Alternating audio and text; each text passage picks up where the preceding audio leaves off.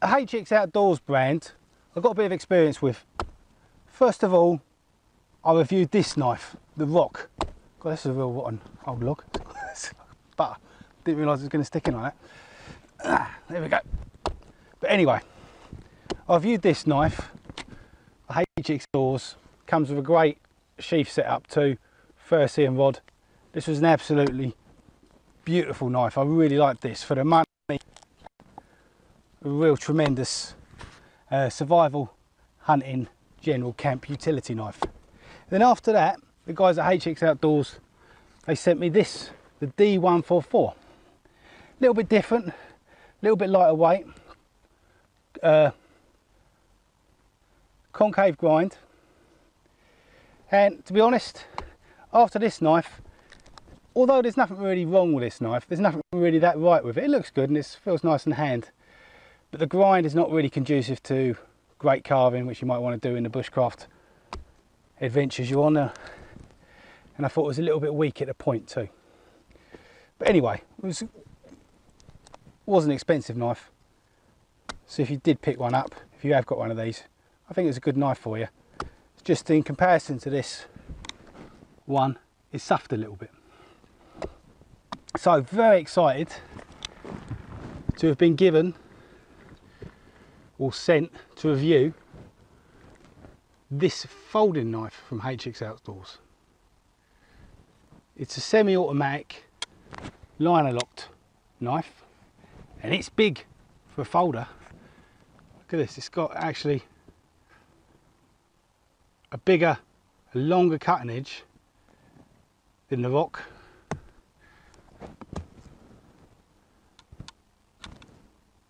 Bigger blade than the D144. Let's talk about it. Let's get the vital statistics out of the way. It's the hx-otdoors ZD01B. Yep, dead catchy name once again from the boys at hx-otdoors. The ZD010B. G10 handles, liner lock, semi-automatic opening mechanism.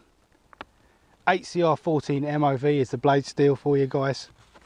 10cm blade. That's a shade over 3.9 inches.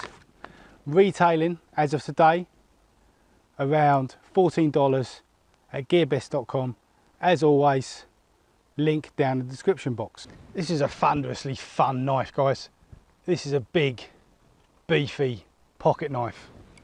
Sometimes knives don't have to be any more than that. Just a fun bit of tactile enjoyment. What's wrong? We're going around with a solid bit of steel in your pocket. That's what this is.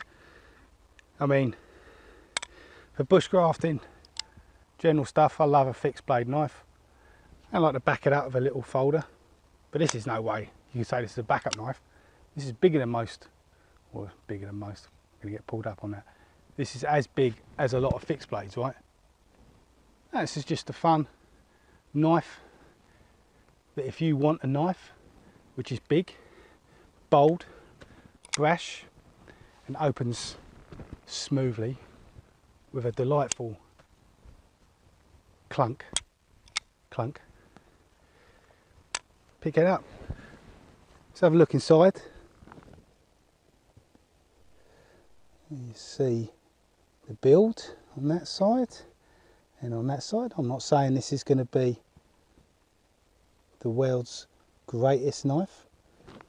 It's a cheap knife, but for the money I think it's an absolute honking delicious piece of steel. I love the blade shape. I like the way they've polished the flats here, but then as they go on to the primary grind, they've kind of left it brushed.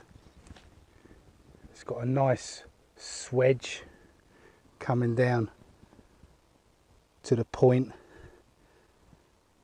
I think they've just really knocked it out of the park on the design. I'm not going to bother with any lame cutting tests in this review, but I am collecting horseshoe fungus just at the moment for a little project that I've got ongoing. So we'll just use it to collect some horseshoe fungus. And when I was walking up this path, I looked down, I saw this dead birch. And pa-ching, look at this. I've got my microphone all caught up in it. Let's unravel that. Let's bring this up to the camera. That one is a bit deformed because he's been growing on the underside. But I think this is going to be good for my purposes. I'm going to be making amadou. So let me carve this off.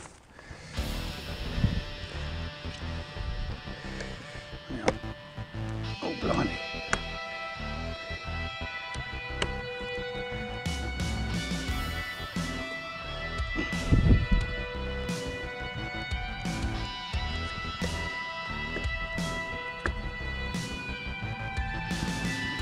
This is not a bad test actually.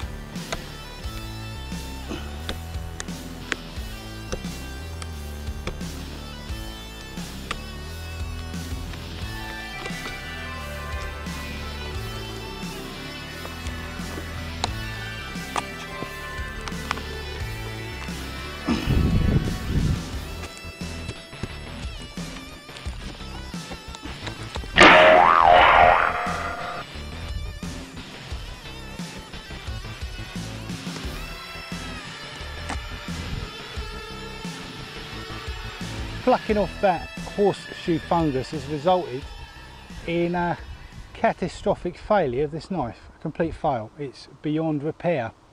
It's going to be difficult for you to see, but I'll try and describe what's happened.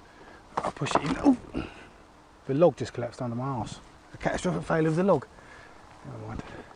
What has actually happened is the locking bar has crumpled, collapsed underneath the pressure, the torsion of the blade.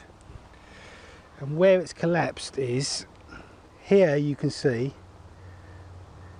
hopefully, this semicircular indent. That's where basically the spring pressure of what is then the locking bar is like a flat spring created by, they make this shape in the actual stock. So then the locking blade can come down. Let's set focus by me again. Can come down again, and then as it goes across, it creates a wedge, a blocking bar into the base of the blade. And I reviewed the video, and when I was, imagine the knife is coming out straight now. When I was going in this plane, backwards and forwards, so I was putting pressure on here. It pushed down, completely collapsed the locking blade, the locking bar, sorry, completely collapsed the locking bar. So the locking bar is now on the wrong side of the blade, both underneath it, and it's also on the wrong side in this direction. So it's actually gone down in a diagonal direction. It's completely crumpled underneath the pressure of the bar pushing down on it, which, to be honest, surprised me. It demonstrates to me that this is a very weak spot on this blade. Now, discussion time. What I did with the blade in trying to pry off the horseshoe fungus, and I did finish off prying it off with my fixed blade, no problems. Was that a fair test? Well, for a $15 folding knife, probably the manufacturers, they're not expecting you to go out and do that with it. It's for opening boxes, cutting cords, hanging around in your pocket. That's my opinion. It's verging on a toy. Like, it's just a good looking folding knife which doesn't cost a lot of money. It's verging on a toy. It's not a real serious professional tool. But again, and on the other hand, you can review the video, scroll back and watch it again. Was I really being tough with it? I wasn't putting all my weight onto it. Definitely not. I was actually being very gentle with it because I didn't want to break it. I wanted to use enough force to get the horseshoe fungus off, but not go, you know, radical on it and really go crazy on it. And it's actually, the knife will not go up and it will not go down anymore now. I did try and wedge it out with a couple of knives. We'll try and loosen it up, but I can't do it. I don't think I'm ever going to be able to do it, really. I think it's just something to be thrown away. Now, at the start of that little segment, I said I'm not going to do any lame knife cutting tests with it. What I mean by lame knife cutting tests is I see a lot of YouTubers and they're cutting paracord or they're slicing through cardboard with a knife. To be honest, what does that tell anybody? That a knife can cut paracord or can cut through paper or cardboard? So for me, that's not a test. And I see channels and they do that religiously in every single one of their knife tests. They say, oh look, it can cut through paracord. One strain of paracord and cut through 2 pound strains of paracord. I mean, seriously, if a knife cannot cut through paracord, why are we even turning the camera on to record it? For me, that's just stupid. I think paper tests are a different thing when you actually cut through one piece of paper, because that can really demonstrate how sharp the actual specific sharpness of a blade. But come on, a butter knife. I mean, the only thing a knife that shouldn't cut through a piece of paracord is basically a butter knife, and that will if you saw it backwards and forwards. So I've got no real time for those kind of cutting through cardboard, cutting through paracord, lame-arsed tests. Sorry, just getting the fluff of the microphone out of the way of the lens. But then again, then you can veer off to the other extreme and you can do 2 extreme tests.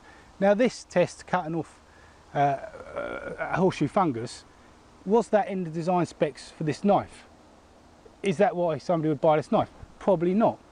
But then if you're carrying this knife, is it inconceivable that you're not going to be faced with a task that you do have to pull this knife out and do something a little bit tougher, do something slightly outside the main envelope, design envelope of cutting through packaging and cutting through cordage with a handy little knife like this? And I think the answer to that is yes, sooner or later you may be faced with a situation where you need to do something a little bit tougher, and now you can see that this knife won't do anything tougher.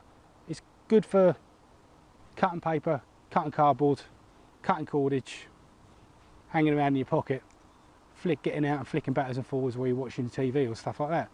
That's all it is. But having said that, if that's what you want your knife to do, I think it's a good knife. But if you want it to do anything else, a little bit too weak, isn't it?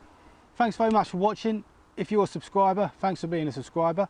If you're not yet a subscriber, please take a look at a few more of my videos. If you like what you see, smash down on that subscribe button. And until the next time, have a great time.